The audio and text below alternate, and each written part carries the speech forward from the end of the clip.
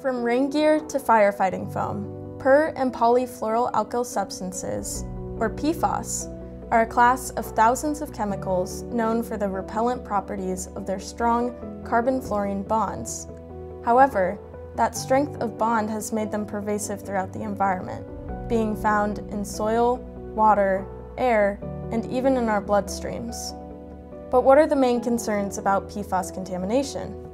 Because PFAS are not metabolized like most toxic substances, drugs, so they don't break down just like they don't break down in the environment. So the same thing happens in humans. Studies also suggest an association of PFAS with a variety of negative human health outcomes.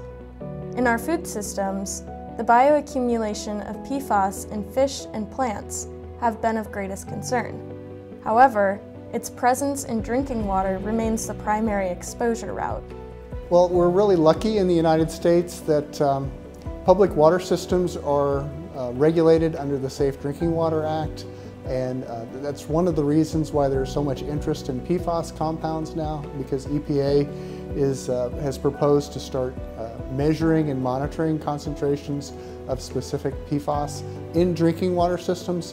Those apply to public water systems. Domestic wells, private wells aren't being treated or monitored for PFAS, and those are probably among the most vulnerable to being exposed to PFAS compounds.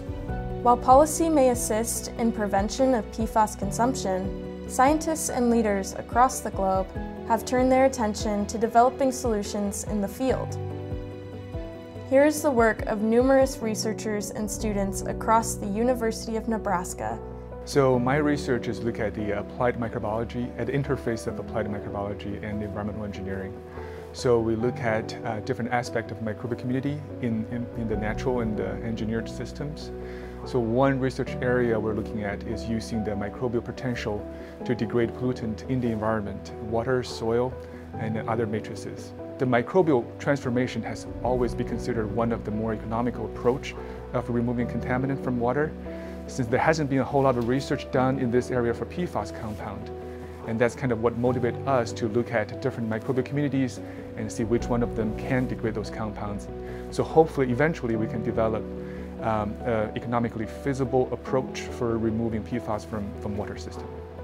My team focuses on physicochemical processes that goes on in a water system for taking out different pollutants or understanding how pollutants behave in a natural systems.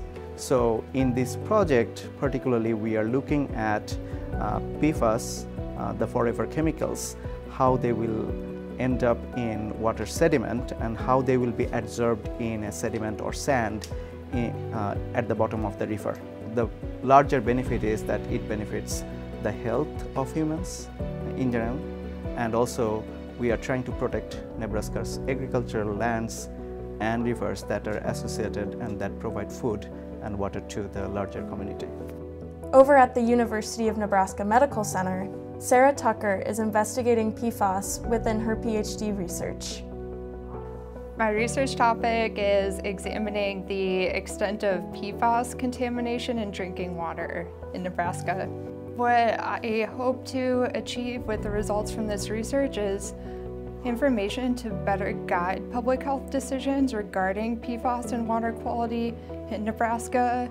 We're just beginning to figure out if there's PFAS in drinking water, number one. Two, are there communities at greater risk of exposure to PFAS? And three, recommendations that can be provided to residents to reduce their exposure. Back on UNL's East Campus, the team at the Water Sciences Lab has been continuing their water quality research. So this is kind of our area of interest at the moment, is to look at what kind of concentrations of PFAS occur in wastewater and how they vary among different treatment processes and plants. We're especially interested on the concentrations of PFAS in wastewater treatment plants because many states are now grappling with whether or not to start regulating these compounds in wastewater treatment plant effluent. So the methodology of my study involves taking samples from actual wastewater treatment plants, bringing them back to the lab. I extract them to put them in a form that our instrument can read. I can look at that data and I'll have the levels of PFAS at that point in time for that treatment plant. So the challenges I hope this research will overcome include getting us past this lack of data for small treatment plants. There's not a lot of studies at this size, especially not studies on rural populations. And so I think it's a huge challenge to look at these underserved communities and see their risk factors as well. Well, I'd like to think that the science we do here contributes to the quality of life for people in Nebraska, that we have safer water supplies, that it inspires students and faculty to do this type of research where we study contamination of water in the environment and learn about ways that we can control contamination and improve the quality of the environment as well as our water resources. The impact of research at Nebraska not only supports the Nebraskan community, the environment, and scientific literature, but also increases educational and professional opportunities for students. UNFC has exceeded my expectations as far as providing a collaborative research environment. And when you have a supportive environment, it is possible to answer any questions at the intersection of environmental health and toxicology. I initially got into research as a chemistry major. My first research lab was actually a microfluidics lab, and then I moved to an analytical chemistry lab, and then I became an intern here in an environmental analytical lab. And it's kind of a wild path for me to follow, but it really made sense, and it's all experience that has been super valuable in helping me figure out what I like to do as a researcher.